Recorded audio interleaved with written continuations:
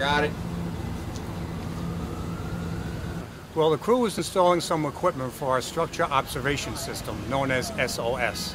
We have a device that has a bunch of sensors inside, which will tell us what the conditions are in the manhole. Sensors for flammable gas, such as carbon monoxide and methane. There's a sensor for humidity, a sensor for smoke, temperature, and there's also a valve on the bottom which will close when it senses water, so we'll know when the structure is flooded. The insulations on our cable, when they burn, when they coke, or when they break down, release carbon monoxide gas. What the sensor does, it will report back to us, back to the office. We can send a crew out, locate the cable that could be faulting, isolate it, and thereby just prevent the event from escalating into a smoking hole, a fire, or even an explosion. The great thing about this is if we get out there, we find the damaged cable, and we isolate it before we have an incident, it increases our reliability.